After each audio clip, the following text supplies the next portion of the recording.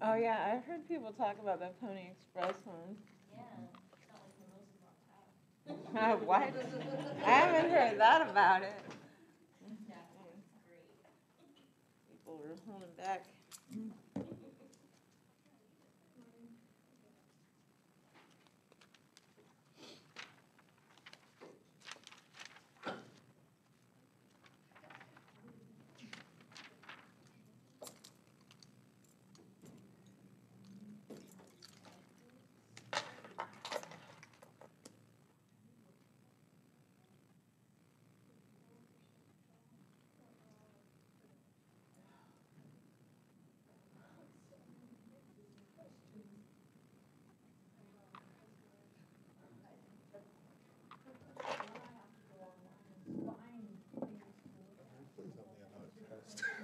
Hmm? Oh, not today. Next week, the.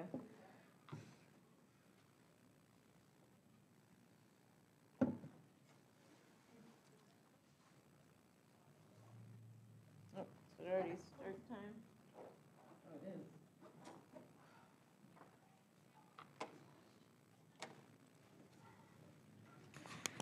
All right. So, oops. Forgot to turn on this screen. My bad.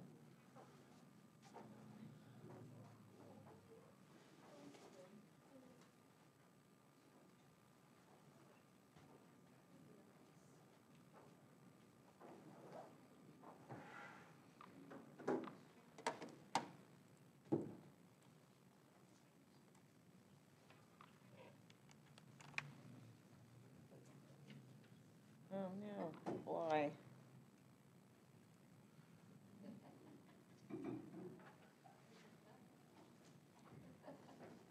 So I have your exams. I'll probably give them back to you during lab while you were looking at all the fun things. Oh, good thing about lab, so we got Plankton in, and then Nicole was really awesome in the stockroom, so if you see her, like, give her a big thank you, because she pulled out a bunch of specimens, too, for you guys to look at.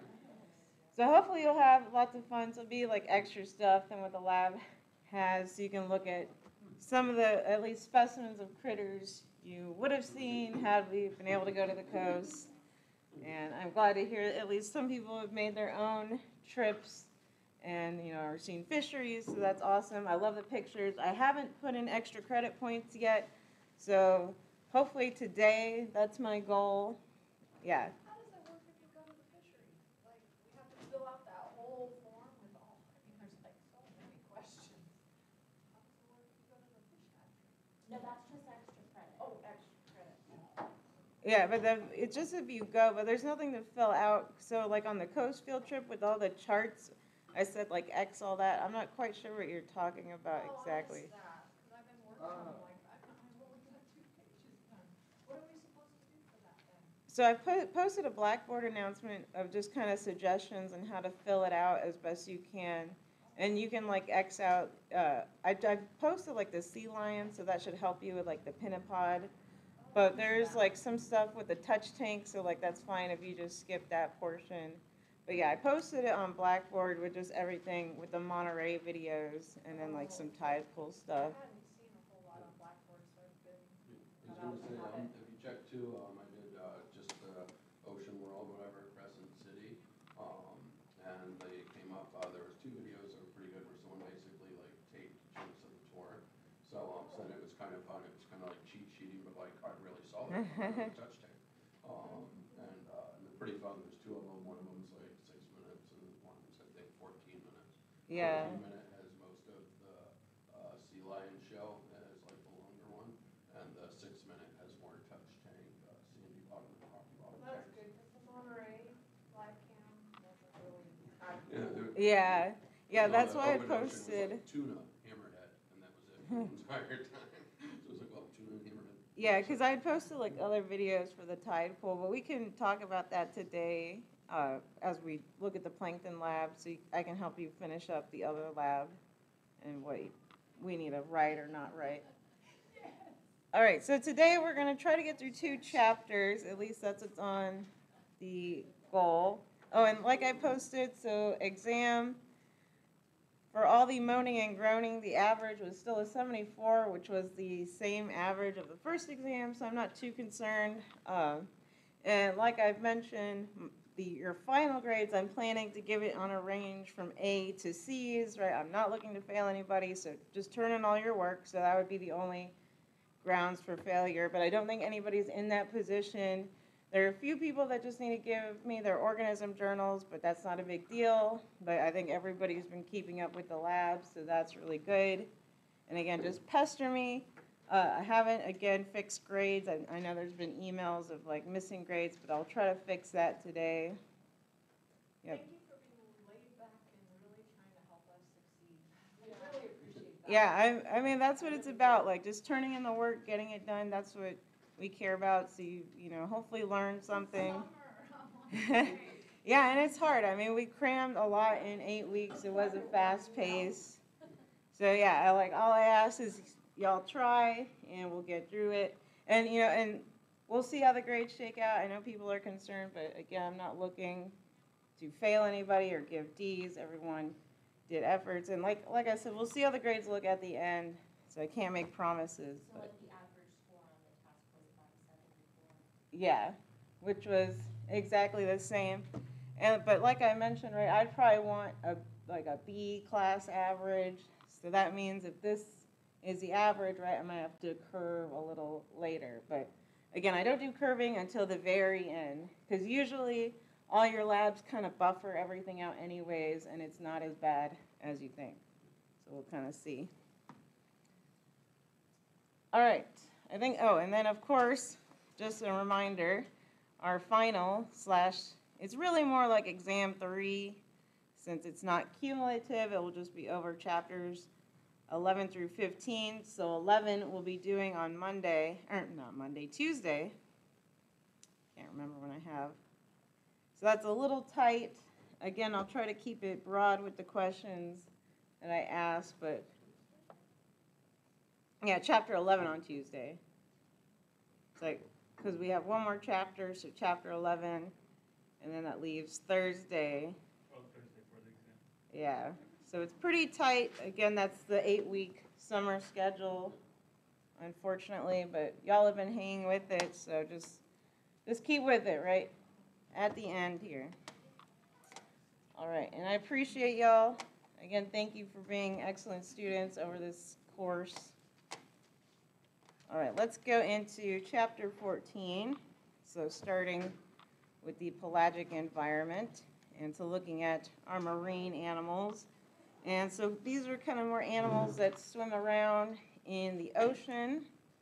And so of course we'll be looking at their adaptations.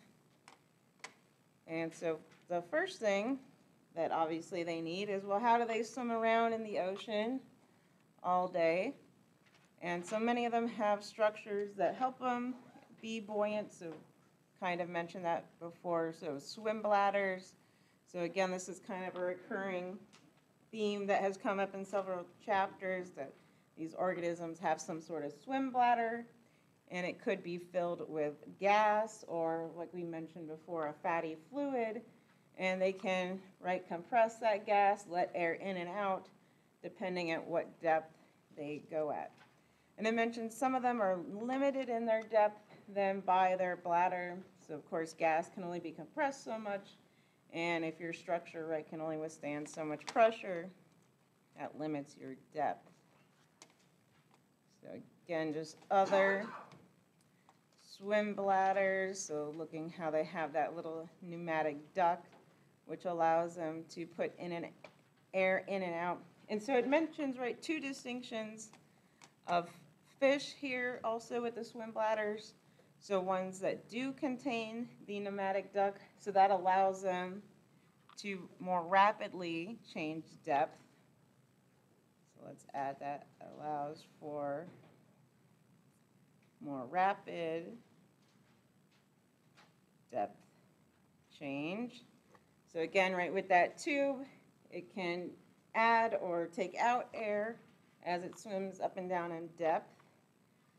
And then versus if we look at this other fish down here, so this fish does not have a pneumatic duct, so it still has a swim bladder though, but instead the gas has to be exchanged through the blood. And so we want to add, so a big picture to that. So with no pneumatic duct,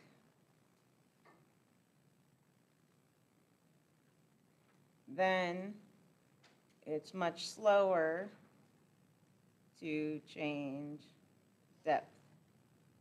Right, so then these fish, they have to wait for the gases to diffuse, so that's going to be a slower process, so they cannot just adapt to changes in depth quickly.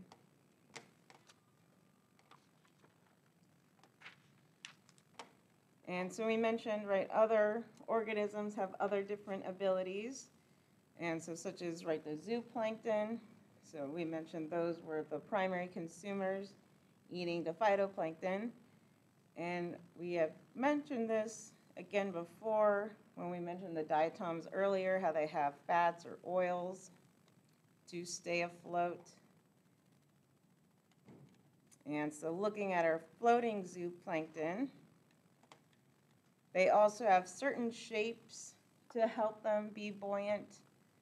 And so if we look at this class, so looking at these radiolarans, so that just means they have these nice kind of poking out structures of shells. And so you can see the different types there. And so they're made of silica. And again, so if we look at their structure, so they're kind of, right, all holy and not very dense. And that's so they can be buoyant on the water and kind of float and not just, right, sink to the bottom as a heavy organisms. They want to keep their density very light.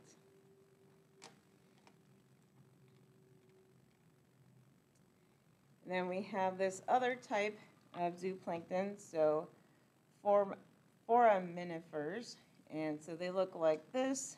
So they're pretty small, and they're, again, plankton-like. These are made of calcium carbonate, and they are single-cell protozoans. And then our next class of zooplankton are the copepods. And so these are, again, microscopic, but they're going to be like shrimp-like in their movements and have little antennae, and segmented bodies and some joined legs. So again, just like your crab looks, just on a much smaller level. And so they also have an exoskeleton, so that's not listed there.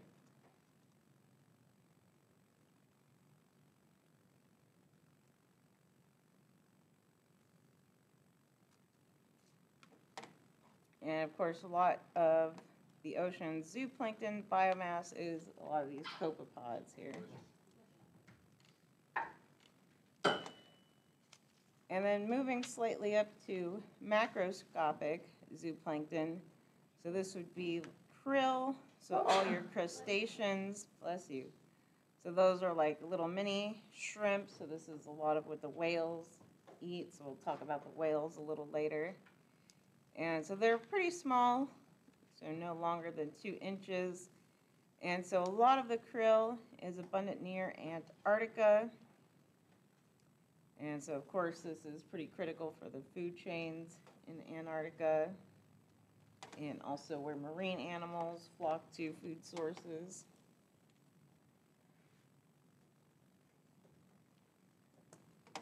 And then going into more macroscopic, zooplankton, is we have where our cnidarians, so soft body stinging tentacles. And then we have a distinction here. So the hydrozoan, so an example being the Portuguese man of war, is just more like a floating organism. And so, of course, right, this one still has those stinging tentacles that I think were several feet long, and of course, can be poisonous to people. But they don't have a mechanism of movement, so they just depend on the ocean to move them around. And of course, they can wash up on shore if they're brought in by the waves. Is that like a type of jellyfish? It's a distinction, though, because jellyfish are different in that they have locomotion, right? So you've seen how jellyfish kind of loop around, so they take in water, and and then rush it back out. So that's the distinction. So they're both this cnidarians category, right, where they're just considered soft bodies. So again, no circulatory system, just their fluids moving around. But the difference, so again, the hydrozoan is just more of a float-based organism. And so it mentions gas-filled, so that just means it has some buoyancy. But again, it can't propel, while the jellyfish can propel. So it has muscular contraction. So that's the distinction. So it kind of looks like a jellyfish, both stinging. So they're similar in that they sting. But again, the Portuguese man-of-war floats. And so they can also be small. So of course there's a wide range of them. And I'm sure people have seen jellyfish before in aquariums. And I'm sure you've seen different ranges of little small ones. And then they can get all the way up to 2 meters or fairly large.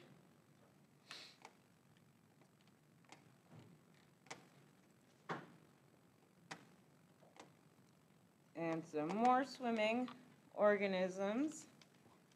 And so of course we'll look at kind of how they swim, from fish to marine animals, and kind of how their bodies are designed. And so squids move by taking water in and then expelling it out kind of through a jet. And then we can look at fins. And so this might be important. I haven't decided if this is too detailed or not, and you can give me some feedback. But this is kind of important. So we have our pelvic fins and our pectoral fins are for steering and balance. And maybe this is a good, really big picture idea where the caudal fin, so right there, tail fin, that's what provides the thrust. And so a lot of the shape, right, kind of tells you how fast the fish swims or how quick it can turn. So that's pretty interesting.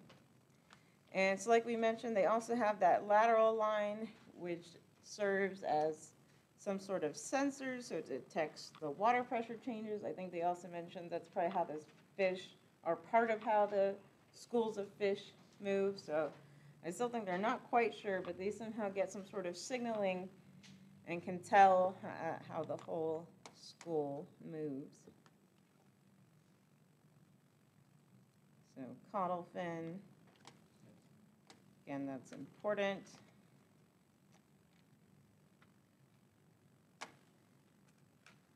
And so movement just is from the contraction and relaxation. So they do that kind of side-to-side movement. And again, that caudal fin generates the thrust.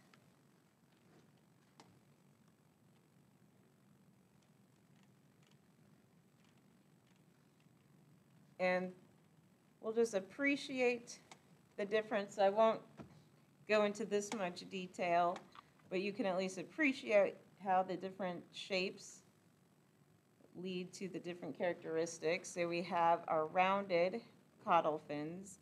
So this is going to be flexible, and they tend to go more at low speeds though. So kind of this blue face angel is a example, or flounder fish. And then if we zoom in to this truncated caudal fin, so this is kind of small, but this is good for maneuvering quickly and having some quick thrust so they can kind of move away and quickly maneuver.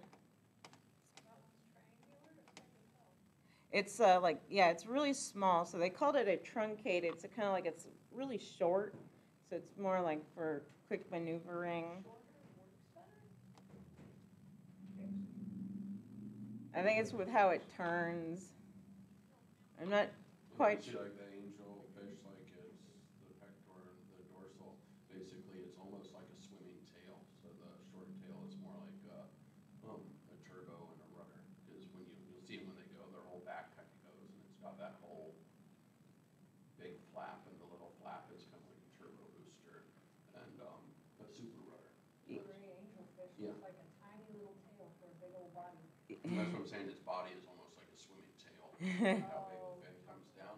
Yeah, because like when it does its tail, it also kind of sways its back. You'll see them take off, and then they kind of use the little tail for like a turbo and a rudder. Yeah, because it can also help them turn. Because it mentions with like the other designs, especially with the shark, like it has an asymmetric design, which, do we have the picture here? Yeah. So like comparing the shark design, which is this heterocaudal fin, or it has like a big one and a little one, so that means that they actually can't turn as quickly, so sharks kind of swim in a big circle since they don't. Yeah, so it's just all about, it's kind of like, yeah, your turning radius too, with your shape of the fin.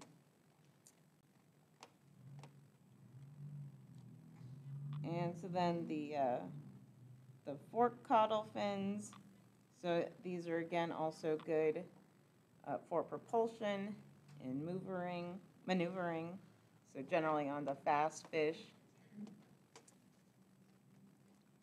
And so it also depends on the shape of the forking, so those are small. And then again, another really small fins here, right? They call them the lunate fins. And so they're very small and rigid, and so they're good just for the forward motion, but since they don't have, right, a flap here, they're not as good for the turning.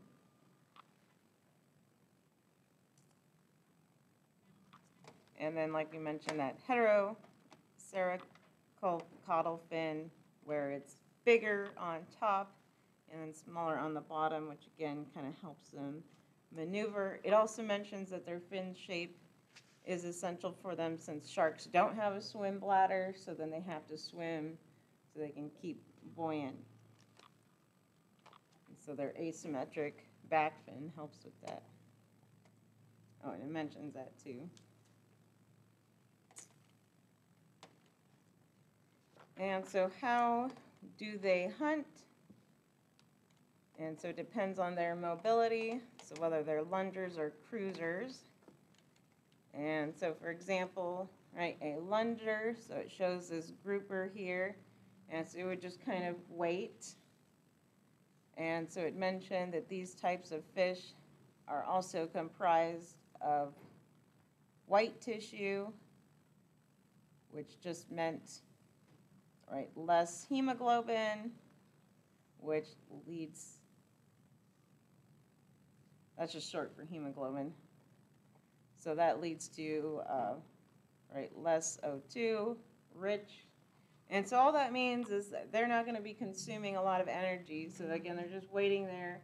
And then they have their white tissue, which is good for the short bursts that they need when their prey finally comes. But then these cruisers, so such as the tuna here, so now these are going to have lots of red tissue. And so that's going to, again, have more hemoglobin, which of course means that it's better at binding oxygen, having oxygen, and so of course all that oxygen-rich tissue means that it can swim those long distances of speed. So it makes them excellent cruisers, and hence how they can go around, and of course that also makes them better hunters. If they have more of this red tissue, they can swim around and hopefully catch some prey. And so again, just recap of that. So again, what we want to take away is that the cruisers have red tissue so they can get more oxygen and therefore move more. So right, more oxygen just means it's more mobile. That's the takeaway. Versus, again, the white tissue lungers.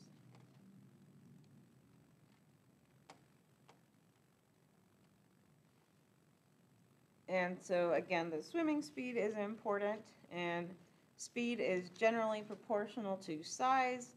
So, again, as an organism, I should have just written fish, as an organism gets larger in size, then it usually also gets faster. I'll put its speed increases. That's just in general. And so most fish are cold-blooded, and all that means is that they're the same temperature as their environment.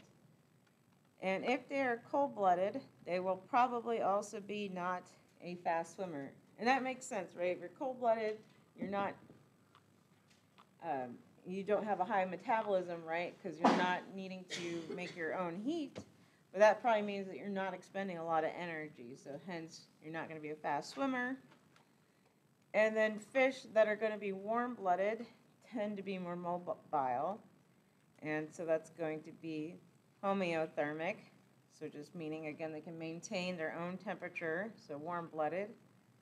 And some are found in warmer environments, but they have also found fish.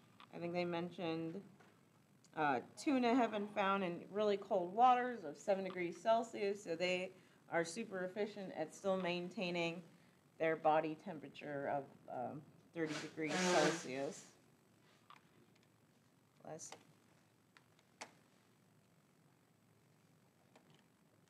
And of course, again, if you're warm-blooded, you're probably mobile. I'll just put the tuna there as a good example, because we already mentioned, right, the tuna has all the red flesh, it can move, and then it's also warm-blooded.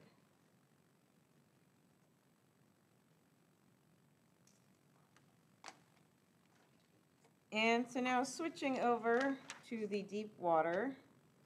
So of course, as we go deeper down into the water, obviously there's the lack of available sunlight. And so that means that there's not a lot of sunlight, right? We don't have those primary producers. We don't have the plankton. And so that means that they consume the detritus, right? So all the dead stuff. So we kind of mentioned that before, that the ocean's pretty good at cleaning up after itself. So all, right, the poop, the dead organisms, all that can float down. And of course, right, this can also influence the environment a lot. So if you have like a dead whale, obviously that will provide a huge rich source of nutrients all of a sudden, and that could, you know, have a lot of life there living around that dead whale. And again, obviously the lack of food is kind of what drives this, and also different pockets of life. And a lot of these animals or fish, I should say, are bioluminescent. And so this is kind of unusual, right? There's not too many bioluminescent creatures. So there's, you know, some fireflies are famous, and then I think other little insects, but not too many that we see. But in the sea, 90% are bioluminescent. So that's, I mean, that's quite a lot, again, relatively speaking. And so they have chemicals in them that make light. And with that, the fish can also take advantage of any little light that is created. And so they have adaptations of large, sensitive eyes, and also sharp teeth, so they're ready to attack. And so we've kind of touched on this in this class as well. You guys are familiar how some of the deep sea fish, right, they stand there open with their mouth wide and might have like a light in them, or what looks like a light. And so that attracts the fish over. And then of course, right, they have those large sharp teeth, so they're ready to eat whatever walks by, because you don't want to miss out on an opportunity. And what's also interesting is it mentioned, right, those hinged jaws. And so again, that fish that's waiting, it has an extra big jaw that it can unhook and therefore eat something larger than itself. So that's kind of scary. And then some also use, again, with the thought of bioluminescence, so these are related thoughts, that they have this counter illumination technique. So if you can kind of create your own light and then blend in with the little bit of sunlight that's trickling through, then you can kind of blend in and camouflage there, acting like you're the little light. And I think people have mentioned before in this class how scary the deep sea fish look. So you probably have seen pictures before. So kind of these big deformed bodies and large eyes, and they look pretty creepy. Yeah, and then they have this poor anglerfish and the poor parasitic male anglerfish. Poor guy. And then here's again more deep sea anglerfish. So all of these, of course, try to attract prey and look pretty scary with their large jaws. They can live under pretty extreme pressure though, right? Yeah, which is also pretty freaky. Like their body can adapt and compress. Yeah. We'd probably look weird too. So yeah, here's this big fish. Again, notice, right, the huge teeth and its huge jaw eating that fish. And so how do other fish avoid getting eaten? And so now back to the middle of the ocean environment. And so many of the fish swim in schools. So a school, you're probably familiar with, is just a large group of fish. And their safety and numbers, so a lot of that is, right, you have everybody there. So kind of the probability of a predator finding one of your species somewhere else is lower. And then it also works to confuse them. And so it, may appear like a large species, you know, if a shark is maybe coming by and there's a huge fish, school of fish, it may think it's too big and it can't eat it. But then also moving all together helps confuse the predator. So the predator is trying to, you know, chomp down on one fish, but the whole school is moving as a unit, so it's hard for it to even target the individual fish. And so even if it is successful, it would ideally and theoretically eat less fish than, again, if they were kind of on their own and not acting in this way. Or maybe, again, it would even get confused or only pick off a few if it can't really chomp down. And so then we have different types of symbiosis, where two or more organisms mutually benefit from some association. What is a good example? So then there's 3 different examples of symbiosis. So it breaks it down further. So this is just kind of more general. And so the first 3 it classifies them into are the commensalism, where the less dominant organism benefits without harming the host. And so an example of this is these remora fish attached to the lemon shark. And they don't really do anything, so that they just get transported around and benefit from eating food while hanging off of the shark, but they don't hurt the shark. Shark doesn't really benefit though. And so these might be terms to know, just as a hint of what's the difference. So again, commensalism, one benefits, the other doesn't, but it's not harmed, right? And then mutualism is where both organisms benefit. And so one example is the clownfish and the anemone. And so the clownfish is cleaned by the anemone, and then and the anemone, of course, protects the clownfish, and the anemone gets food, of course, from the clownfish, scraping it off. So that's beneficial, so that's mutualism. Again, both benefit. And then parasitism is, of course, the parasite benefits at the expense of the host. And so one example is the isopod here that's attached to the head of the soldierfish. And of course, usually the parasite is just sucking enough nutrients to, of course, keep itself alive, but it doesn't want to hurt the host so much that the host dies or anything, because then, right, the organism dies as well. But also like a mosquito. yeah, so it'll just suck you for a little bit, but you know. Or ticks, although sometimes ticks get like out of control on. Lyme disease. Well, that's another story. All right, so now we're switching to mammals. And so mammals, of course, many of them, they of course are linked evolutionary to land animals. They're warm-blooded, of course, and we're obviously under the mammal. They have to breathe air, so we mentioned that right with dolphins that they have to come and get air. They have at least some sort of hair, fur, if even only a small amount at some point in their life. Then they bear live young and then have mammary glands for milk.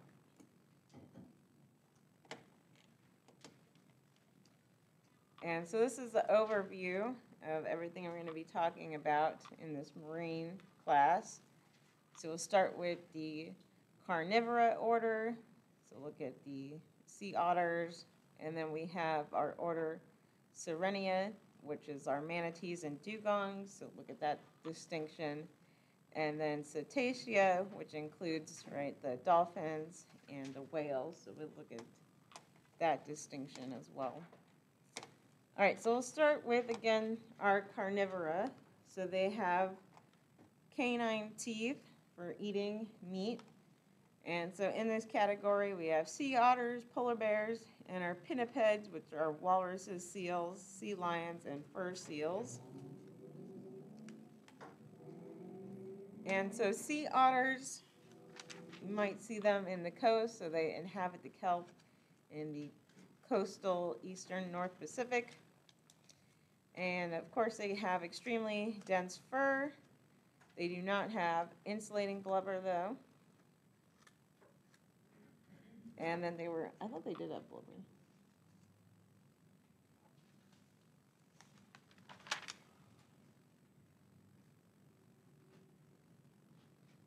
Oh no, they were hunted for their pelt, so hunted for their fur.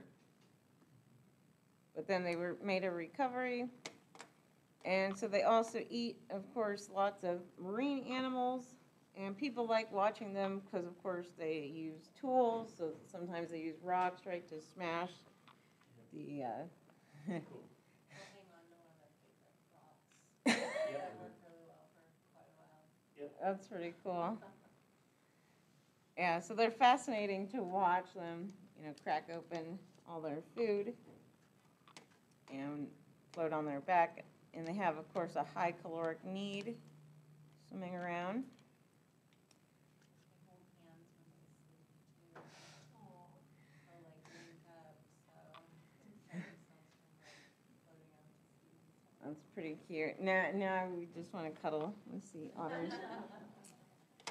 Oh, and then, so polar bears have big webbed paws, of course, and they're excellent swimmers. Of course, they're big hunters, and they have thick fur.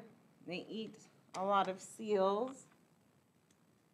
And your book made some claim about the polar bear population declining, and I had to do a fact check, unfortunately. And so I pulled up. So this just tells you the state of research and the complication. Also, this is why I like teaching chemistry. We don't have all this. So this is just the inherent problem with the textbook that is trying to cite new information. Right, new stuff is coming out all the time. And so, state of the polar bear, 2021. Here's kind of the issue, though, with science. At least the current state of science, not to get too into it, but obviously this is done by the Global Warming Policy Foundation. So obviously they're looking at it through a certain lens. So just keep that in mind. But let's just skip down to the relevant information. Oh, come on. Sorry, trying to zoom in. And so they talk about the numbers here, because your book says the population was declining. And so they only have been surveying the population since like 1981 or so, but they said that they estimated it to be about 16,000 to 26,000. And then again, 1993, they said it was about 21 to 28, so kind of fuzzy. And then they made some things that they're not even sure if these estimates were right, which was kind of interesting. And then 2005, there were 24,000. And then, let's see, latest July estimates from 2021 is 26,000. And so it actually looks like it's been increasing in population. And so it also has this little chart here, again, estimates of the global bear population. We haven't been tracking it that long, but here's 1960 versus 2021. So again, it looks like they've actually been increasing from this data. So just putting that out there, just always got to keep up to date and fact check. And they also mentioned some other things in here. So, I mean, we'd have to read all this in more depth because it's not even like quite clear what they're saying. So predictions that the species is suffering, right, doesn't seem to be true. And so they didn't have any reports of starvation or cannibalism or drowning. So it looks like the bears are doing okay in 2021. And then they also mentioned that there are fewer reports of problems or attacks. So that's a good sign. So that means that, right, they're probably getting plenty of food in their environment and they're not having to go bother humans to survive. And they even, and this was like an interesting statement to me, but I'm not about to fully try to unpack it all. Plus, again, this is where like trying to study the world and the environment and the ecosystem gets complicated. But they said that the primary ecosystem productivity in the Arctic has continued to increase because of the longer ice-free periods and thinner sea ice. And so it says that that's why polar bears are thriving. So that's what we'll say about that. All right, moving on to walruses. So walruses have really large bodies, and adults, both genders, have the ivory tusk, and so they're pretty large animals. I didn't say how big they got. Walruses are pretty huge. And then we have our seals, and so seals are different from sea lions, so they show the two here. So seals are called earless seals or true seals, different from the sea lions. And so the other difference between them, so they have the differences here. So again, seals have black prominent ear flaps, and then they also have these smaller front flippers with little claws. I don't know if you can kind of see that in the picture. See how they have like little nails on their claw.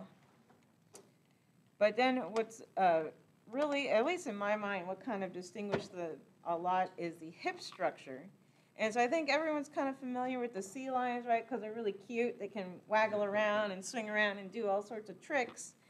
And that's because they have a hip that's more suitable for that. So they can flip their bodies around, and that gives them good mobility on land, whereas the seal does not have that, so it cannot do the cool tricks, we'll say, of the sea lion. So distinction there.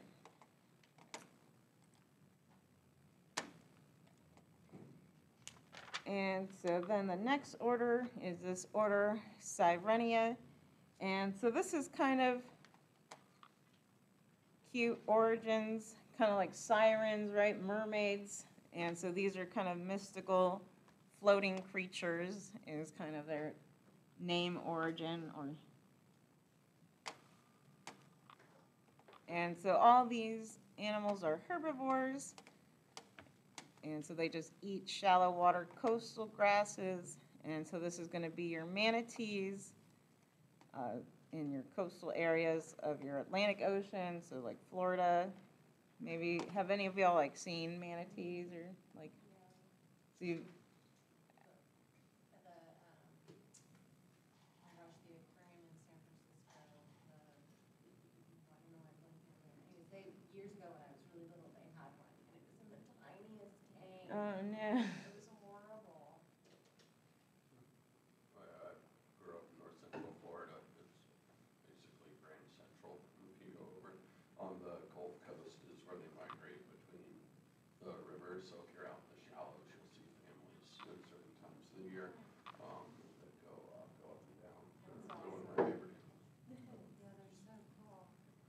Yeah, I was curious because your book mentions that, like, you know, in Florida there were a bunch of accidents, and I remember hearing about that. But you know, do they stop allowing like motorboats or? They have a lot of no-wake zones in Mm. rivers, and that's supposed to help curb it. I think it has gone down a lot as Yeah, far as it, like, it's, but it's gone down a bit, but it's mostly, propellers. Yeah. There's been a lot more people switching to the water jets. They do it, a lot less.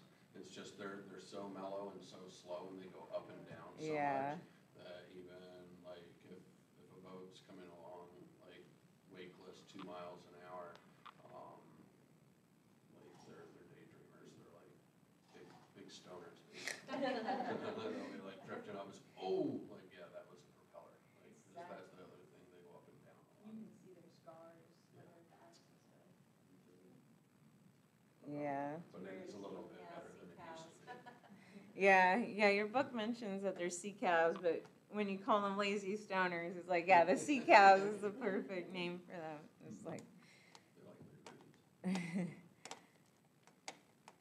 and these are also pretty unique animals, so they're, you know, it's just these are in this order of the Sirenia, so it's kind of interesting too, fairly unique evolutionarily, or however that may have arisen.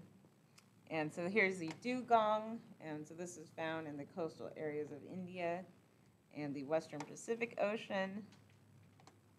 And so again, kind of floater.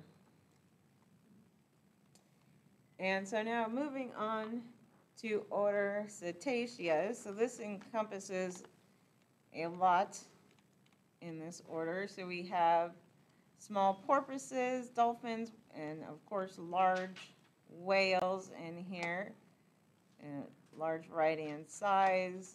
So here's a huge sperm whale. You can see that, another large gray whale here. And of course, compared to like a smaller dolphin, there's a person for kind of reference. And so what distinguishes them is they have this elongated skull and then a blowhole on the top, so of course they can breathe. And then they have very few hairs, and they're also very streamlined in their body, so they're really sleek in the water. And so again, it mentions the adaptations to swimming, so the super streamlined body, so they really have a reduced drag, and so they can just sleek through the water. And so they also have this weird skin structure that's 80% water, and that allows them to, again, swim and withstand different pressures as they dive. So.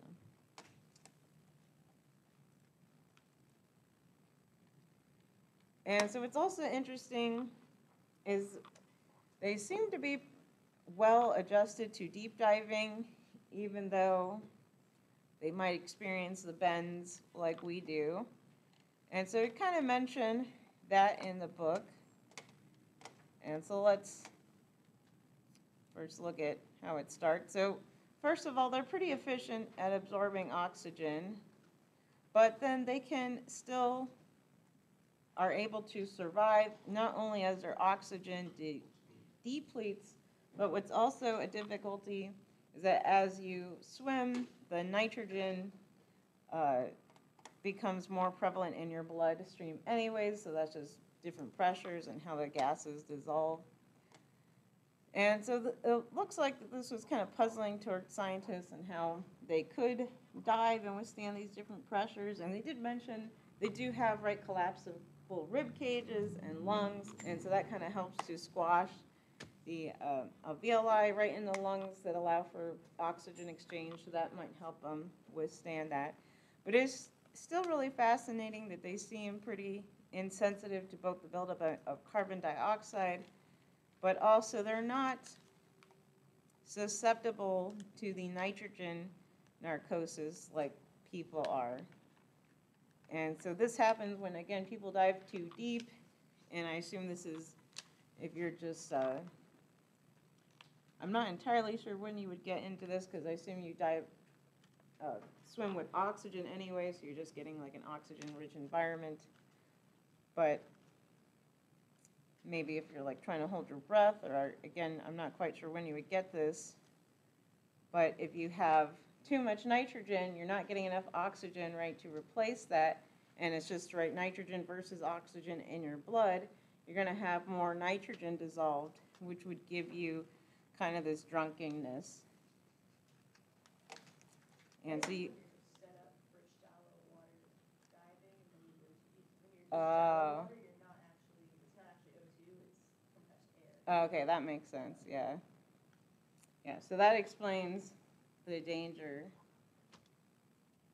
Yeah, so that's why you wouldn't want to dive too deep, because again, you could pass out. But for some reason, these creatures, so all the dolphins, the whales, are much better at withstanding that.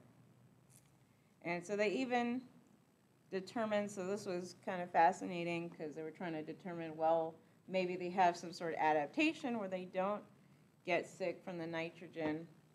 But they've studied the bones over time and looked at especially like older specimens and found, bone damage. And so maybe over time, they do suffer something physiologically, so some sort of damage from all that nitrogen. So kind of interesting, still not 100% sure how all this works for the dolphins and the whales, but it is really fascinating.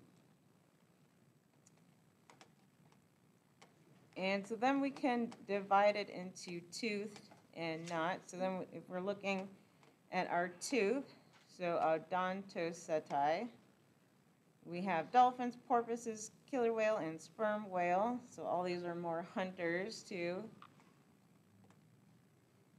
And a lot of these also use echolocation to try to find objects. So a lot of these animals, right, they can see, they have good eyesight, right, but you can only see so far in the ocean. So it's just hard to distinguish. Yeah, like well, it's just that the cloudiness of the water is what limits, right, how far they can see. So you just can't see that far in water. It doesn't transmit light like, the air. So that's why they have the echolocation to help. And then so looking at dolphins versus porpoises. So porpoises are smaller and have a stout body shape.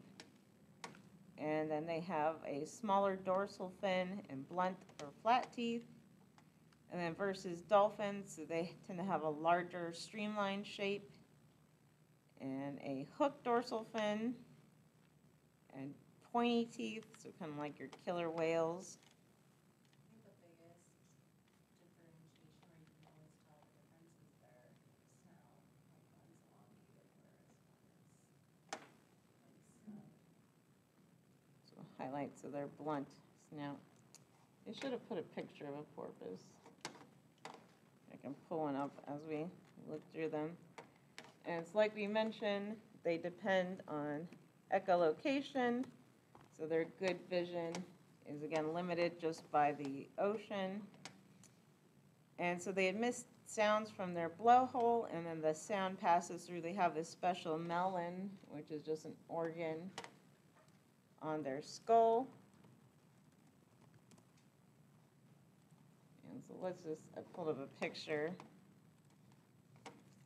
of a porpoise. So you can see, right, a little bit smaller, kind of blunt nose. Oops, that's funny. I got dolphin emulator. Versus, right, dolphin, where it has kind of that longer, pointy ears. Any more pictures? So again, a lot flatter. Trying to look at.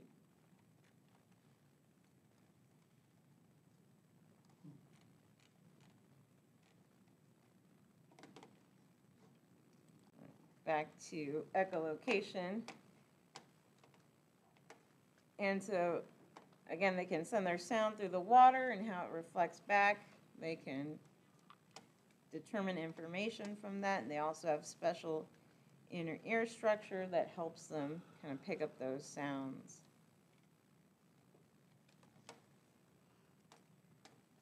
it's just showing the different parts and how it makes a sound here. So forcing through.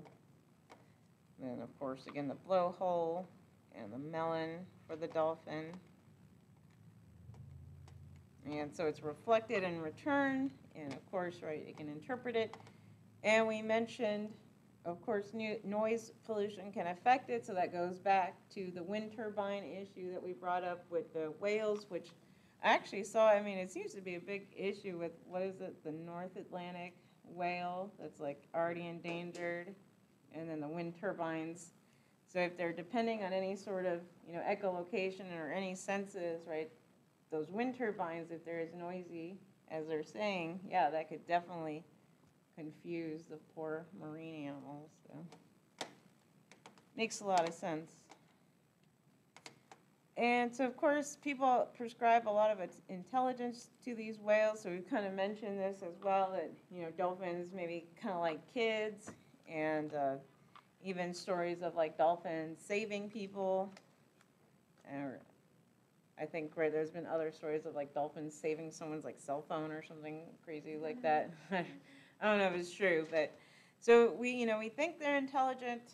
Obviously, right, we can't really measure an animal's intelligence that well, and we could go on to IQ tests and whether they're really a measure of intelligence or what is intelligence, but we assume they are somewhat intelligent since they have a large brain relative to their body size, and then they tend to communicate with each other, so we've noticed that, right? They have all these clicks too in language, and so their brain structure is also appears complex, and of course they're also trainable. But again, who knows, right? People always get excited, and we want to anthropomorphize like animals, especially. Like that might have been an issue with who was it, Coco the gorilla? Like people were saying like he was really talking, but then some people later say like he just was doing stuff and like not really, like there's no meaning behind it. So who knows, right? They can't take an IQ test for us, so.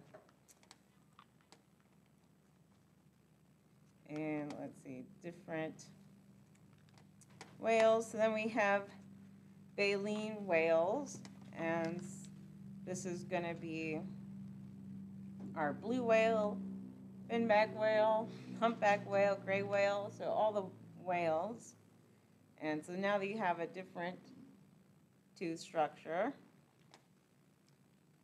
And so they have, instead of teeth, they have these baleen plates. And let's first look at the picture of the plate. All right, so this is an example of the baleen and what it looks like. All right, here's just like one individual slat. So these things are huge, right? And it is. There's some, well, it's more of like the keratin structure, so like your nails and hair. So yeah, very much similar. And so it needs to be very fibrous because of how it works. If I could scoot over. So of course, right, the whale opens its large mouth and takes in everything that is in that area. So any fish and organisms, krill, everything, right, goes in there. And then he clenches down, and of course all the water rushes out, and all the little fibers that you notice catch all the tiny krill and any other fish that are in there. So yum. So that's how whales, of course, can eat basically a ton of water and then be nourished by all the krill and other little zooplankton and everything it eats in there and filters out.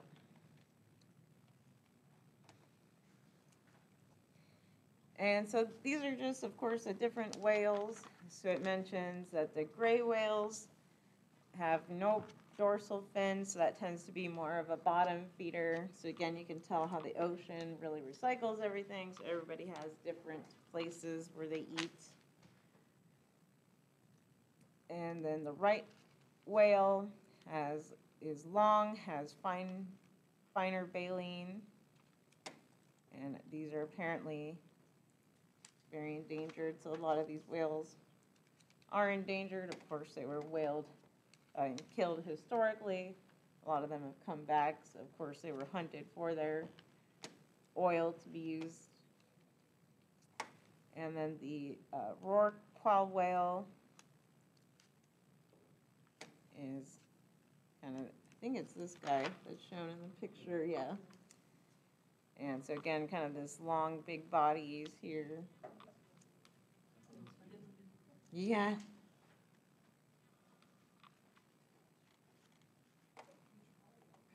think that's just because he's got water in his mouth. Yeah. Food. He doesn't normally, he's not normally duck like that. Yeah, he's totally about the, he's eating, so. And so again, right, they use their baleen to eat, fill their mouth with water. They do that up there, the bubbles. That is the coolest thing ever. They trap they do this like, it's like a big net of bubbles That's to so, trap their food. that's pretty crazy. I mean, that'd be,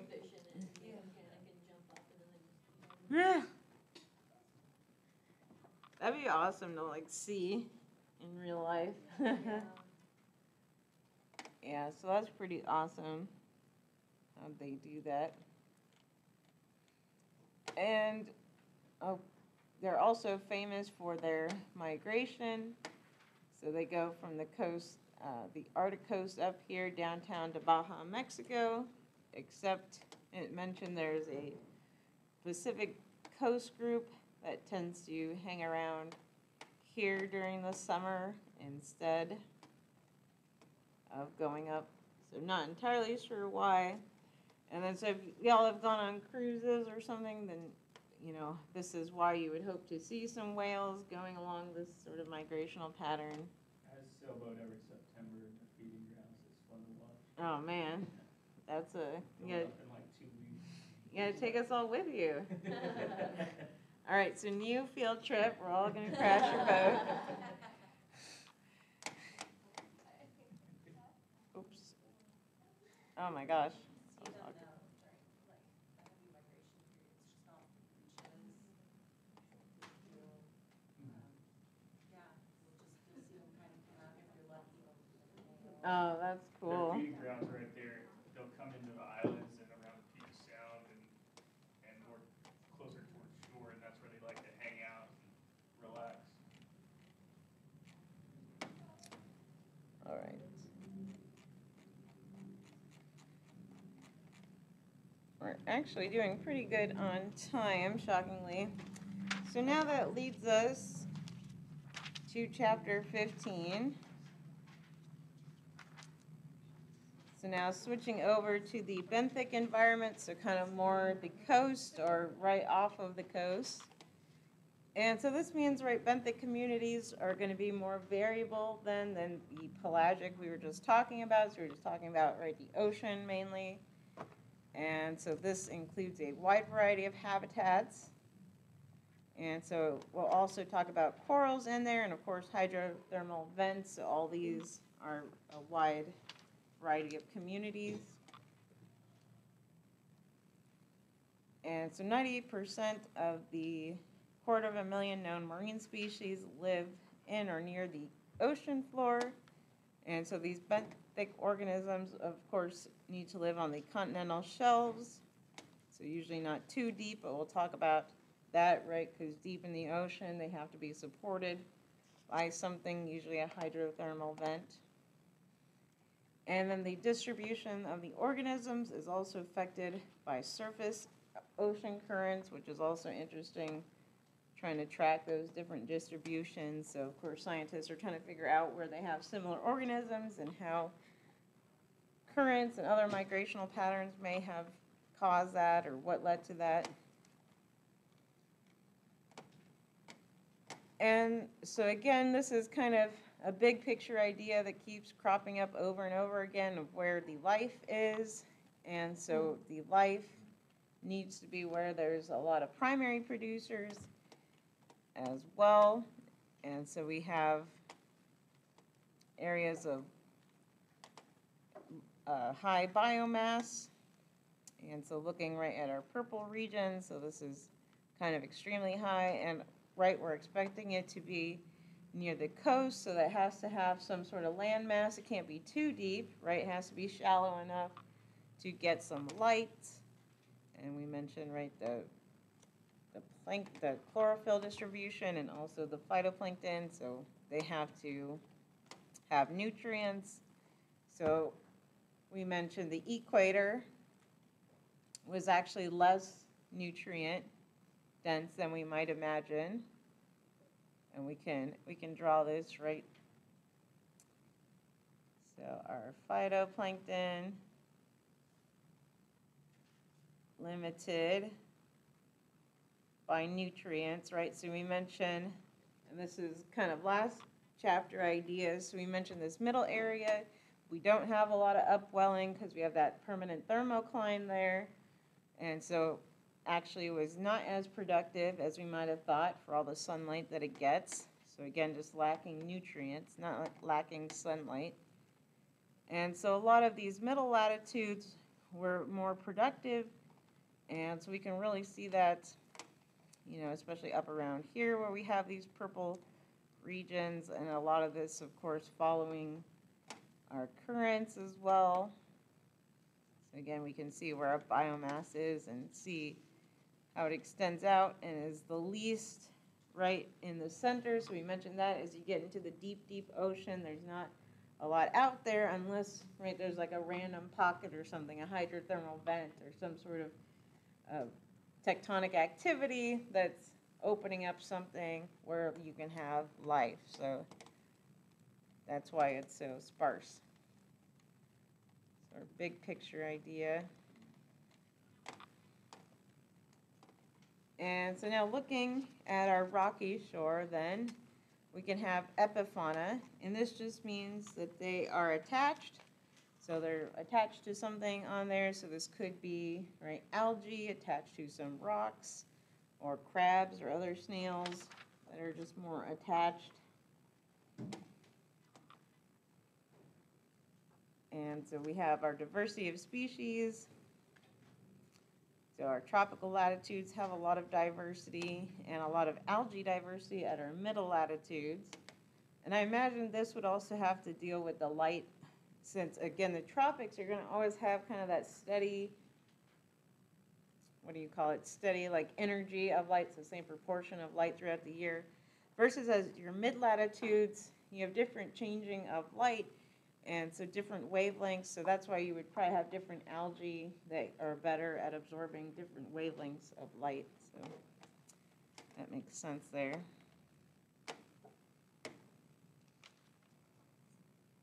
And so then we're looking at our different intertidal zones, and so they're just characterized by how wet or dry they are. And of course the animals, where they live, and kind of their characteristics depends on all these little mini zones that we'll kind of look at into more detail. And so looking at our spray zones, so this is our supratidal zones. So our organisms have to avoid drying out. So a lot of them have shells, and so we have periwinkle snails, this little rock louse, and this barnacle. What are the what, sorry? Limpets, where are they?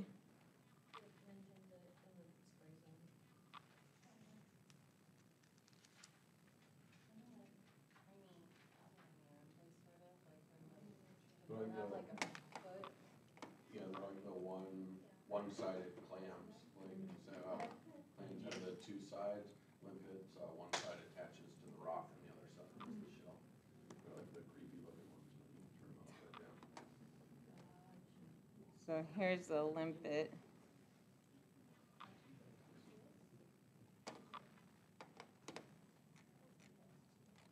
A lot of people illegally harvest them. Oh, it makes sense since they look like a little snail, but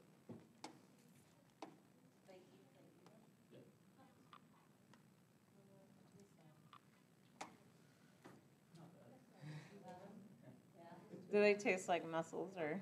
Kind of, salty. Yeah, that's what I was sort of envisioning. Kind of salty for some reason. And so of course, right, the super tidal zone, so this is above all the tides, right? So we should probably have added that, so above high tide. So again, that's why they have to avoid drying out, so they're not getting a lot of water. And so looking at the high tide zone, which is next, so it's still kind of dry here, obviously, so they're, right, if it's the high tide, that's only when that tide is the highest, so otherwise they're have to have some sort of adaptation. A lot of marine algae is found in this area, and other rock weeds, so barnacles, mussels. Oh, there were the limpets you were asking about.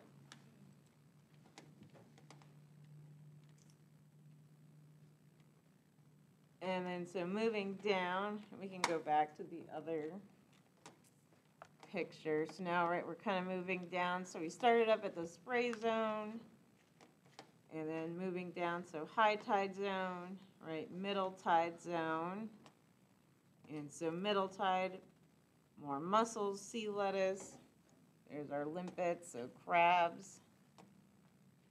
And then low tide zone, right, we have more algae, some sea stars, sea cucumbers, sea anemones, and so, right, they would be kind of at the, attached to the bottom here.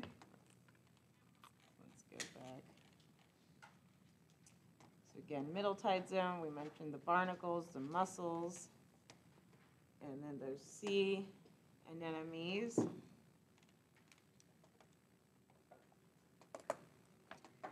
Oh, this is kind of cool. So here's a sea star, so eating a mussel. So it's prying it apart. So that's kind of cool. And if we had gone to the coast, we probably would have seen some mussel bed. When I went to the coast, last Friday, I went to Bandon, and I went out on a jetty, and I saw a sea star kind of stuck out there. Oh, but what? all dry, because it couldn't get back to the water, with the mussel shell still attached to it. Oh, that's cool. It was really cool. It'd be cool to see one eat a mussel like that Yeah. in real life. And then, like I said, we bought some hermit crabs because the stockroom was overexcited, I think. So you'll have some hermit crab friends to check out. So they have their little claws. Of course, when you play with them, if you want to play with them, you know, watch. Yeah, the hermit, they were excited. They're little pets, yeah. So if you want to play with them, they'll pinch, but I mean, I've never been pinched. I'm like honestly a little scared of them.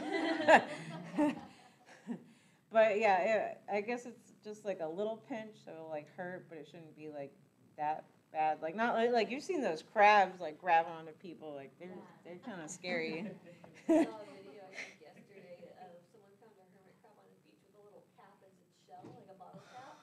And so I gave him a couple little options to Oh choose my shell. gosh. It's so trippy watching them like switch shells. Yeah, that's weird. Yeah, we're gonna have to buy our hermit crabs some like shells to grow into. So. So like, do they stay a certain size, and then if they get a bigger shell, they grow to fit that environment, kind of like fishes do in tanks? My understanding is like they have to get a new shell every so often because they're growing. Yeah. And then I'm not really sure like what their size limit is or if they like keep growing forever. I don't know enough about them. I think there's a couple species, like some of them get decent size.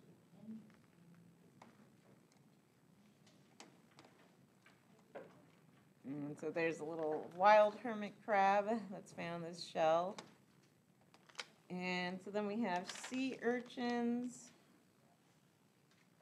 And so they have these little toothed mouths and hard spherical shells and some spines. So you probably have seen them before. Pretty tasty for sushi.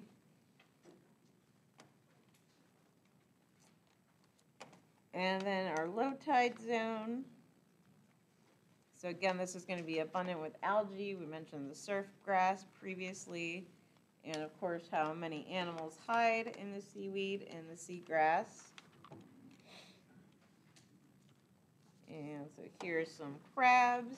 So of course, crabs have an important role in that they're scavengers. So that also helps, again, keep everything clean. And so they hide in the rock cracks during the day. And then they feed on algae at night. And of course, they have this hard exoskeleton. And so you can, again, probably see them running across the beach.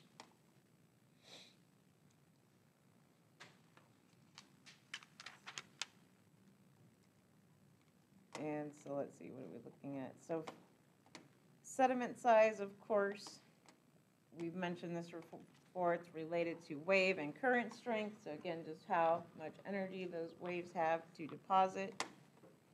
And so that gives the beach different features. So again, looking at our different intertidal zones. So high tide, middle tide, low tide, and then below the tide, and all these different organisms. And so looking at these, so in fauna then just refers to burrowing, so in, right, so going like into the sand. And so that helps provide a stable environment. So for example, like the bivalve mollusk, and of course bivalves, so they have two shells and soft body inside. And so showing how, right, the mollusk can burrow down with its little foot. So it has, right, a special foot, and that helps it bury down. And of course it can feed. And then it has the little siphon, so. I have like a weird question. I saw like all of these like mounds like of blue mussels and acorn barnacles and things like just washed up on shore. They were in these huge, heavy piles. Would those have all been dead? They should probably be alive, I think. Really?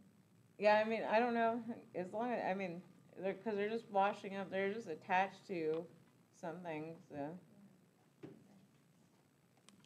Unless, you know, something else had happened to them, but I don't see why they shouldn't have survived potentially. And then, so then you have the worms. I think we mentioned the worm in a previous chapter, but it burrows through, and then sand can pass through, kind of like, you know, your regular earthworm, how it handles dirt, so same thing. So it can obviously extract, right, nutrients through that. And then we have our crustaceans, so segmented body, hard exoskeleton. And so, again, crabs are in there.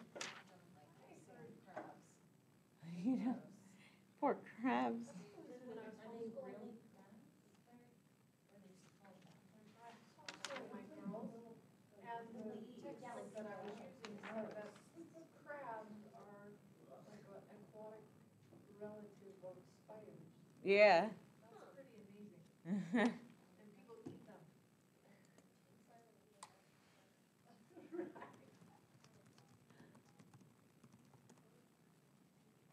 Well, the salva, like the roly-polies, they're more related to, I think it's a Oh, which ones? Convincing. Well, I don't know what it is, but it's like, or a loss or something, some oceanic something or other. So they need to be in somewhere moist all the time. Yeah.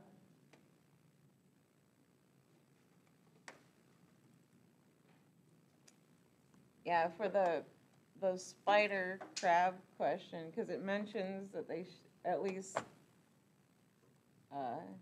said they share some sort of like common sea ancestor. Like the really long legs? Yeah, but that's just right. That's more of the name. That's exactly what I did. Yeah. That's the stuff nightmares are made of. I wanted the aquarium and everything. Yeah, but just to clarify, right, so this would be, so according to Google, this is like their common ancestor of spider and crabs, that would have been like an ancient sea creature, they say. So that's where they say, I guess, the split happened, or that was a common ancestor, and then they split off from there, so, yeah, they're like distantly related. Yeah, excellent. And then we have these echinoderms, and so these are just little creatures that kind of bury in here, so like your urchins or starfish. So echinoderms also includes your starfish. And so again, they usually have something to the surface so they can exchange nutrients or water and get out excrement or whatever. And then these meofauna, these are small, so they're small marine organisms. So these are only about 2 millimeters or so. So looking at these little pictures, right, they're all really small. So here's one on about the 2 millimeter scale. So it's a crustacean, so related to shrimp and krill, but just a lot smaller. Then they also have nematodes in here, so this would be more of a worm. And so again, they can be found in the sediment and all the way up to potentially, right, some deep ocean trenches. So this all again depends on what nutrients are available. Would that be like a water bear? This little tiny. I would ask Google just to be sure. I know.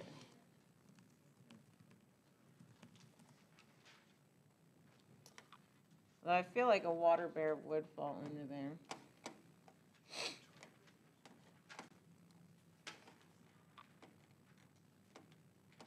And then, so let's see. So I'm looking at our mud flats.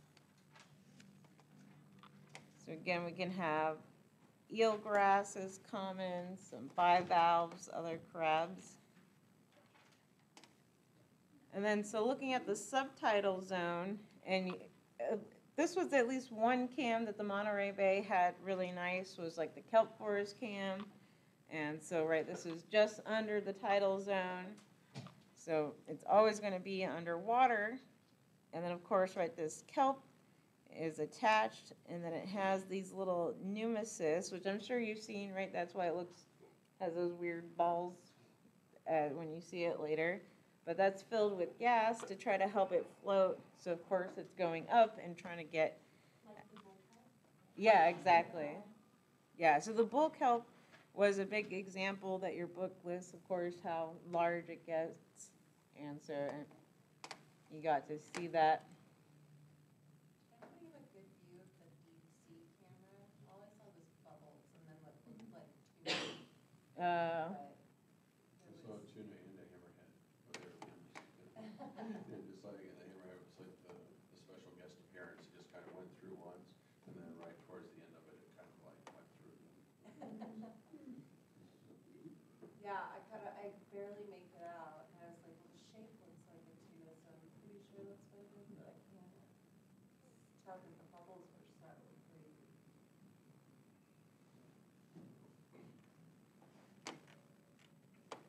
So here's more, I think that's more bull kelp pictures. And so this kelp, right, a lot of them is fast growing too, like 2 meters a day. And of course, right, this provides a lot of shelter for organisms.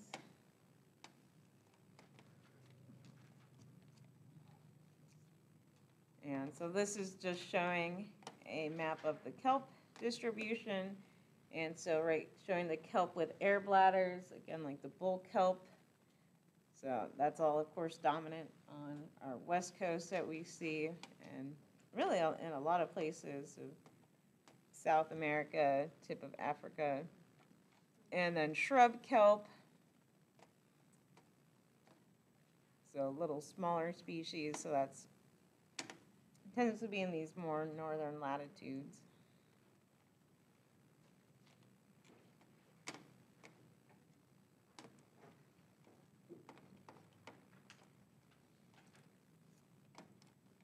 And so then looking at our rocky bottom, so this is right shallow offshore, so we're not deep out in the middle of the water, just right off the coast. So you're gonna have lobsters. And so they live in kind of relatively deep water, so 65 feet, so that's kind of cool. And they're gonna be scavengers, so going along the bottom, and they can also, of course, eat some live animals. And this makes me kind of hungry here, looking at this big Maine lobster. And of course, huge claws for self-defense. Did we already talk about how lobsters don't really age?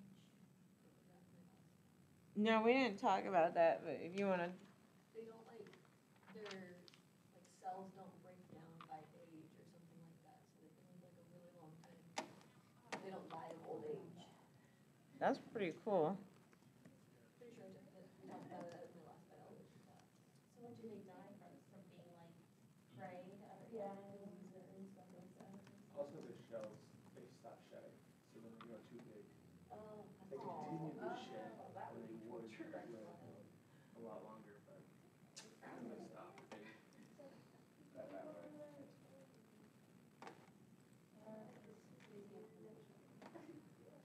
So what if you would throw it out? Could you keep it alive? If you gave it an artificial shell? I think it has something to do with how, with their cells split, they don't have like that end that. Yeah, the telomeres. Yeah, exactly. Yeah, I'm trying to look up lobster, like why they can't do that. Oh, well, maybe I'll have to look into it later. And then, so then we have oysters. Some, I know. So depending how you feel, either yuck or yum here, but.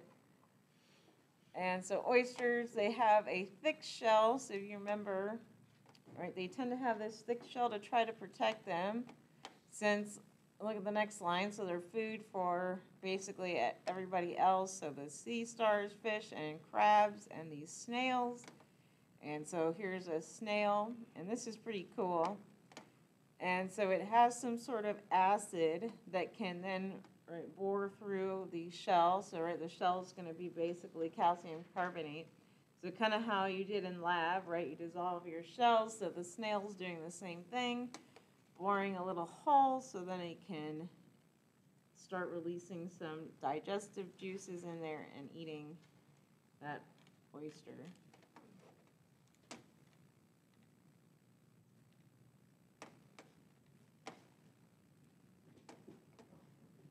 And so again, another concept that we keep talking about is these coral reefs. And again, we mentioned that these are shallow water communities, generally in the tropics. So they generally flourish in the warmer waters. And of course, they're very diverse. And so they start off as these little polyps, which are just small little organisms, and then they start building up in these communities and making coral. What causes the coral reefs to bleach? I've been hearing some of that comments and they're like, is it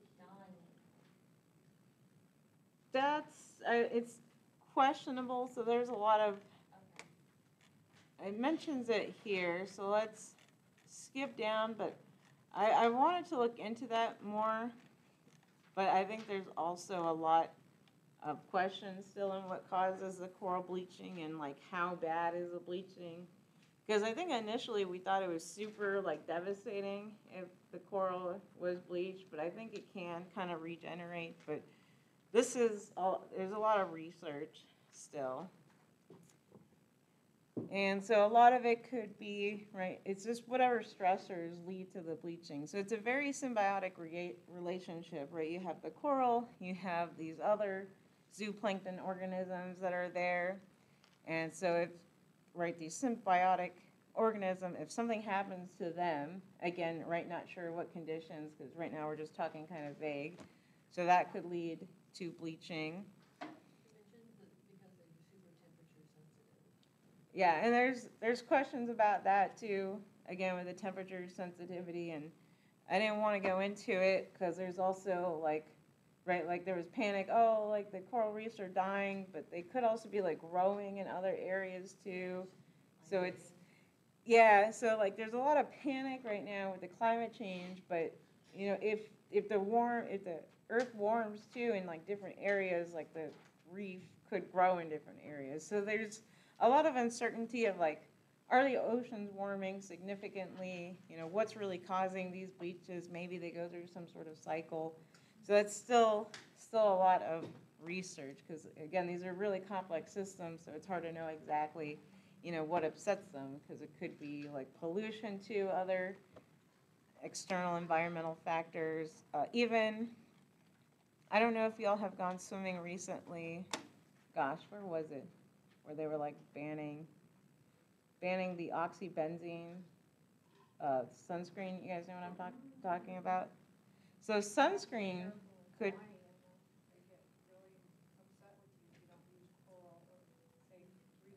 Yeah, exactly. So that could be another issue, right? You have so many tourists coming in with the sunblock, and a lot of those organic-based sunblocks probably aren't good. And yeah, I'm not sure if the titanium dioxide ones, their effect on coral reefs are considered safe.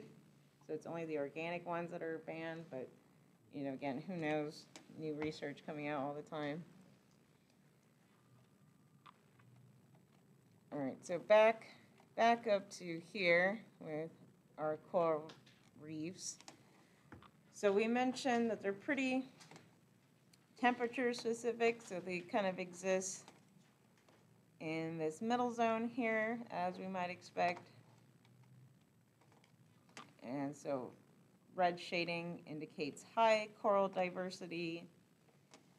And again, good areas of research to just continue watching and seeing what is actually going on with these ecosystems.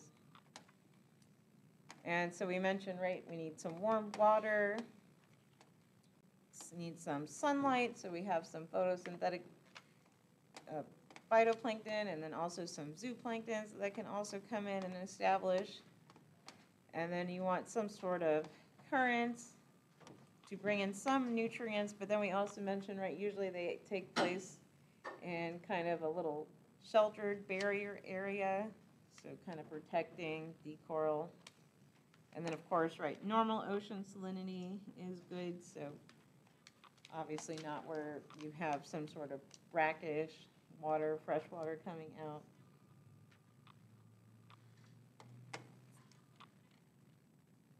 And then, so the coral reefs also contain algae and mollusks and the foraminifers as well. So we mentioned those little creatures. And so they have all this, the mutualistic relationship with the algae. So the algae provide food, of course, and then the coral have nutrients.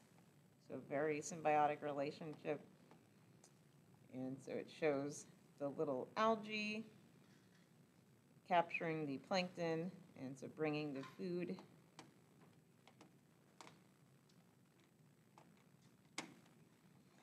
And so again, a lot of symbiotic relationships in the reef, and these mixotrophs get their nutrient from the algae. So again, these are the coral, the foraminifers, sponges, and mollusks. So all of that depend on the algae. And so again, looking at our light, so our light, of course, influences where the coral reef can be. And so looking at, right, this reef flat, about 60% of the surface light remains. And then going down, right, at already 50 meters, you only have around 20%. And of course, down below, right, 4%. And so you really don't have a lot of light there. And then, of course, down below, right, insufficient light for coral. And so down here, after the coral dies off and breaks off, then you might have some coral rubble and a sinking over there. And so, right, you could even have coral buildup, so some calcium carbonate.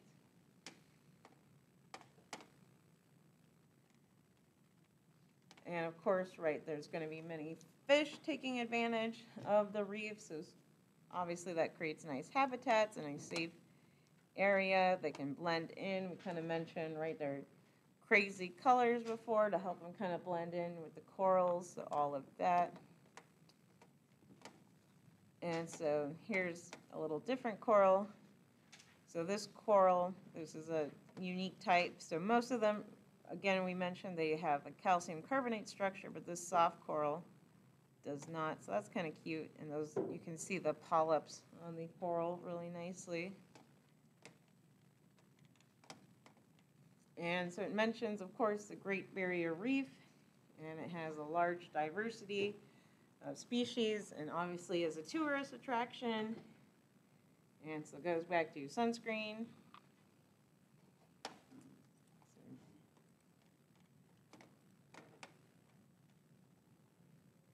And so again, why do corals get bleached? So obviously, right, this could all be a potential factor. This is where, don't know, have to study the exact spot specifically. So of course, fishing, tourists just messing and poking with the corals. Because don't they say, like, you're not supposed to touch them? Because I think it used to be, like, people would go and, like, grab the coral to take home. So of course, that wasn't helping.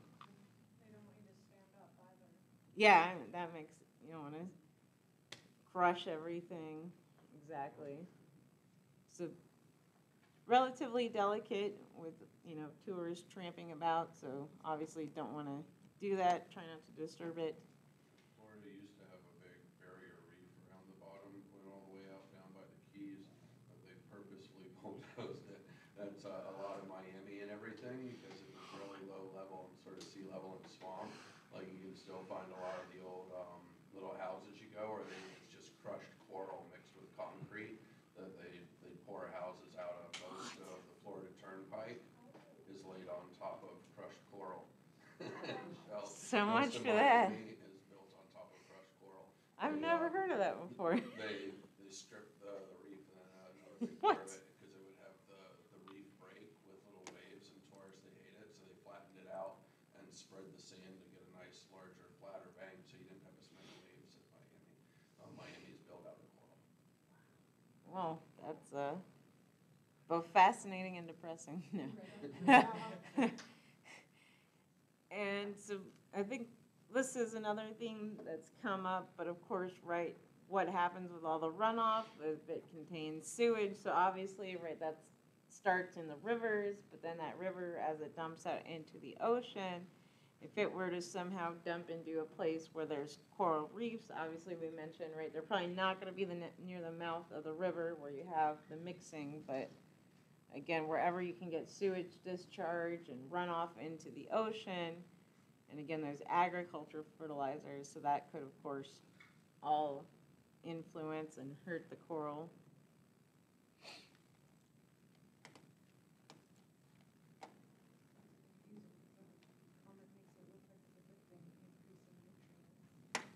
Well, it's one of those, like, back to the algal blooms, right? So we have, if you have high nutrient levels, you know, it all depends what happens. So it's just like taking things out of their balance. So anytime, right, you have a system in equilibrium, basically, even if it seems good dumping nutrients, if you have a lot of, you know, organisms thrive at once, and then maybe the predators can't handle it all or whatever, right, that could all obviously mess up the ecosystem. So it's all just a balance. And so this is pretty cool. And so we have this sea star that eats the coral polyps, and then it will start growing these little polyps.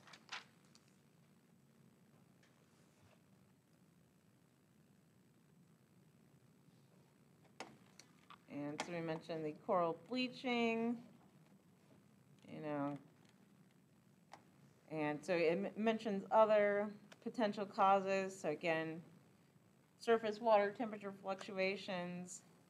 Not sure about this UV level thing, but, you know, again, good areas to research.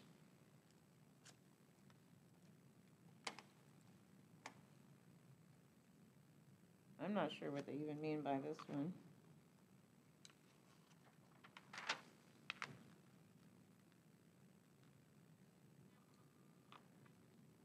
of course, pollution, salinity changes, and disease could also strike.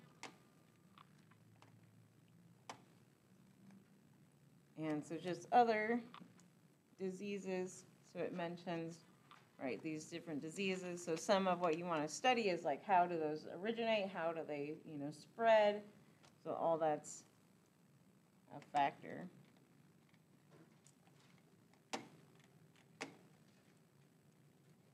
All right, switching to the deep floor. So we mentioned that the deep floor, a lot less is known. And so, of course, the problem is if we're not really sure where these communities are, right, it's hard to explore. So that's obviously a limiting factor. And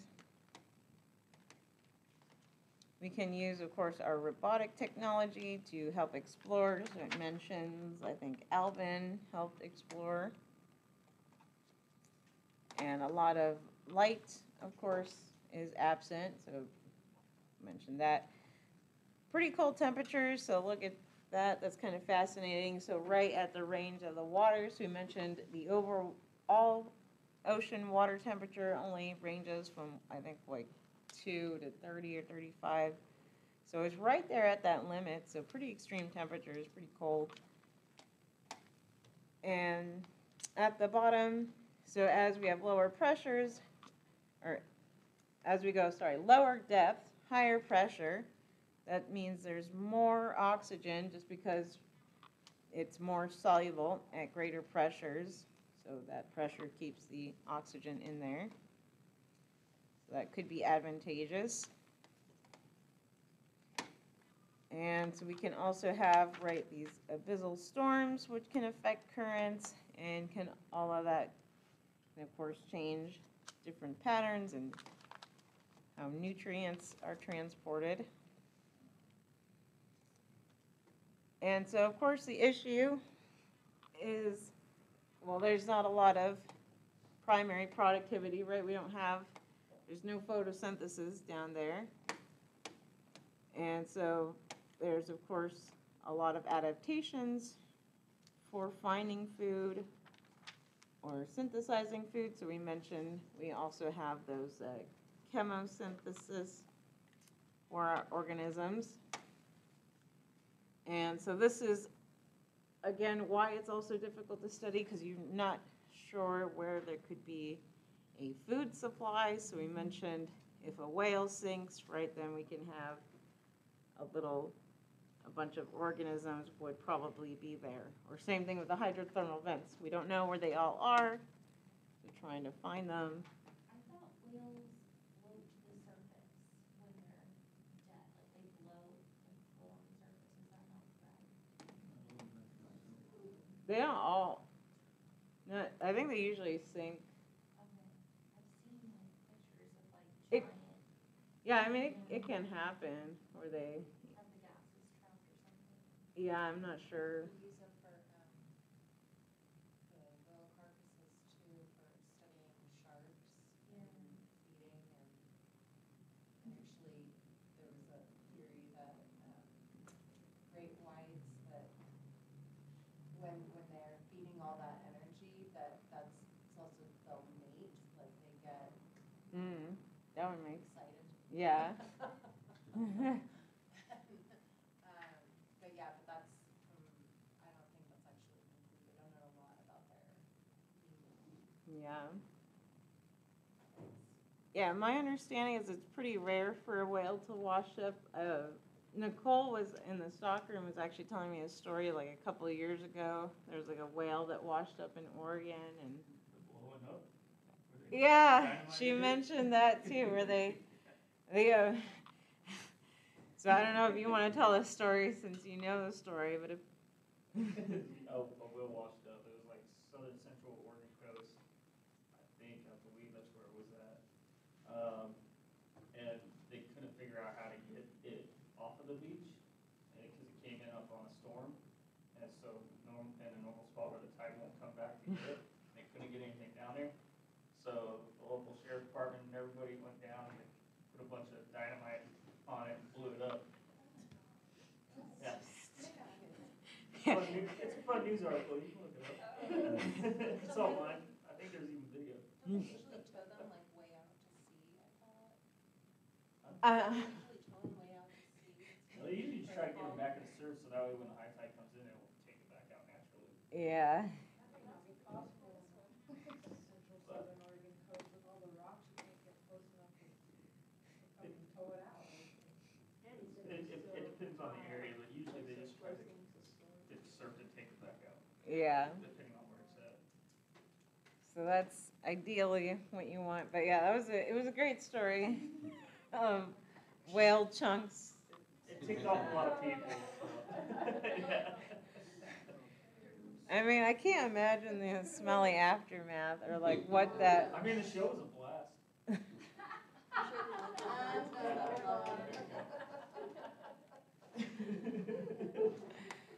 it more readily available for all the predators. Yeah. Scavengers. Like you, Chris. Yeah. And according to Nicole, it was like stingy, like super, super smelly. Yeah. Yeah, I think there's video on YouTube, and a lot of stories on it. They even celebrate it, like, I think they sell t-shirts and stuff in the town. Yeah. 3-year anniversary. They do, they talk about it like every year when it comes up. Oh man. Made me more excited. Bargain coastal town. Or maybe that's like the right level of excitement, right? Where the biggest thing is like we have to blow up that whale. Like, yeah. And so back to our deep sea hydrothermal communities. And so again, very extreme conditions, so relatively cold waters or moderate. And so again, chimney vents. And so the other issue with these conditions is they are acidic. So a lot of these thermal vents. And so it also mentions, so they have different chemical composition, but they tend to have the black smokers with sulfides. So we mentioned that. And so again, it mentions that these are pretty diverse, and that's pretty cool.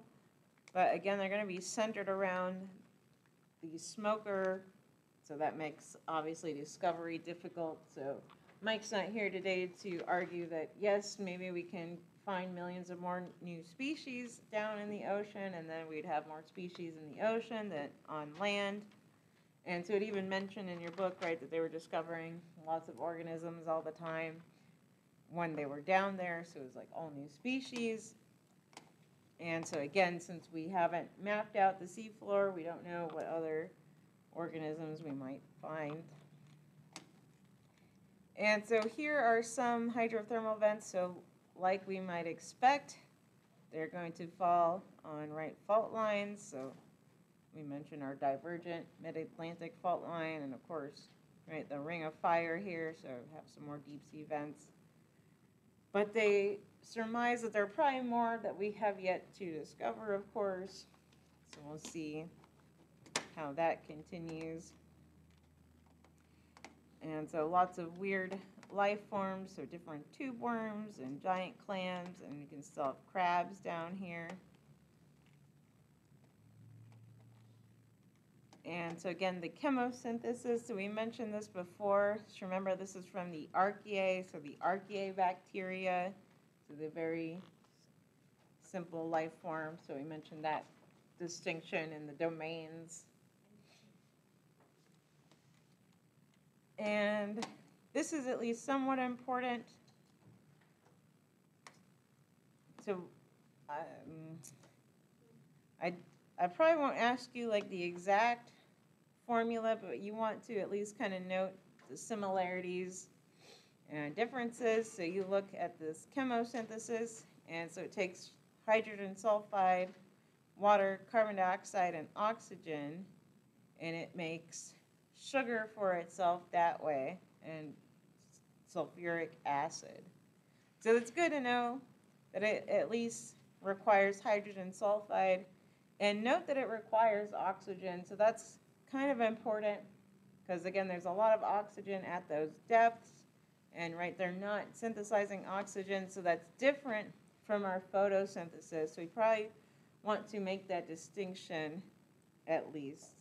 where the chemosynthesis requires oxygen, but photosynthesis, right, creates it, so. And again, they're both produce sugar though, just the chemo one has the sulfuric acid, so again, the extreme environments. And so these vents could be active for years or decades, so that probably also depends on right, the tectonic plate activity, what's going on, and how hot that hot spot is, and if that's an active hot spot. And so they mentioned these animal species can be similar at widely separated vents, so they proposed that the larvae might drift, and maybe even right, these dead whales could help spread. So there's lots of theories. Again, not quite sure, so probably a good area of research. How do these communities all kind of relate? How are they similar? How are they different? And so again, these vents are all different in their chemical and geological characteristics, so they can have different diversity. Sorry, what was the dead whale hypothesis? Just that the whale, right, so if your whale dies randomly, that could be a landing point for those little polyps to like hang out, or the larvae, and then continue on to another deep sea vent. So we're not quite sure, right, how they exist, how they migrate, but they can migrate at least far distances, seemingly, but we're not sure how. And so again, lifespan, it's volcanic, so of course, volcanoes are sporadic, and they can both die when the vent isn't active, or maybe, you know, lava spews out and kills everything. Oops. And, you know, if you want to play the origin of life game, maybe it could have originated at these hydrothermal vents. Sorry, trying to finish since we're out of time.